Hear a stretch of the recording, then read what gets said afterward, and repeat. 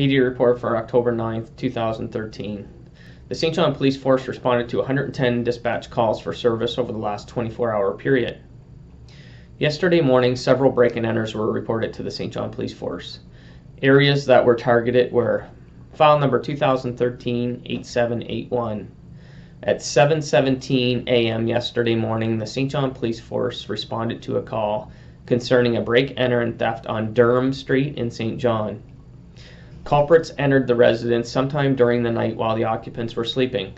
Taken was a purse with a wallet containing several pieces of ID and an undisclosed amount of cash. File number 2013-8792.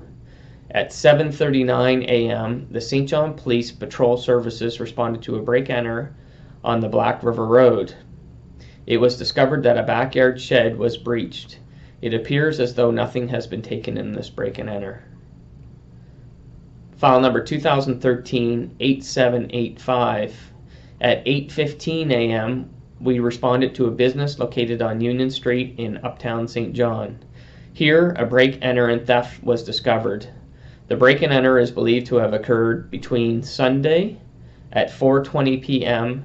and Tuesday, October 8th at 8 a.m. Taken in this break-and-enter is a cash box with an undisclosed amount of Canadian currency and an Apple MacBook Pro laptop computer. File number 2013-8800.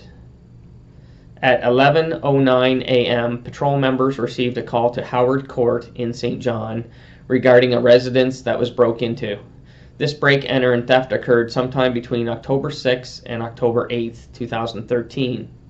Taken in this break-and-enter was an Xbox 360, a PlayStation 3, and several assorted games and movies. The St. John Police Force is asking anyone with information concerning any of these break-and-enters to call the St. John Police at 648-3333 or Crime Stoppers at 1-800-222-8477. The St. John Police Force also responded to a number of car prowls and thefts from vehicles in the areas of Sydney Street, Pitt Street, and Union Street. Taken in these thefts were a laptop Toughbook computer from a company van and sunglasses.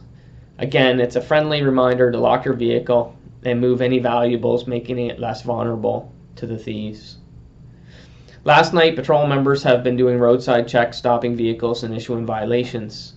The St. John Police Force Traffic Division wants to remind motorists to make sure their vehicles are roadworthy and compliant under the New Brunswick Motor Vehicle Act.